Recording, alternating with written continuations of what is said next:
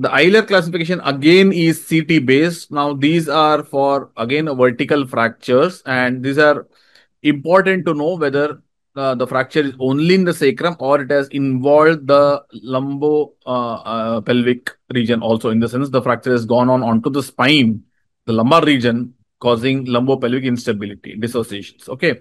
So again, here we have three types. We have type 1, in which there's a vertical fracture line anywhere in the sacrum and it goes lateral to the facet joint of the L5S1. In type 2, it goes at the level of facet. In type 3, it goes medial to the facet joint. So if you consider this as the facet joint, it goes at the level, lateral to the level, or medial to the level. Okay. So again, a very easy system. Of course, as we understand, type 3 has the worst prognosis compared to type 2, and type 2 has worse than type 1.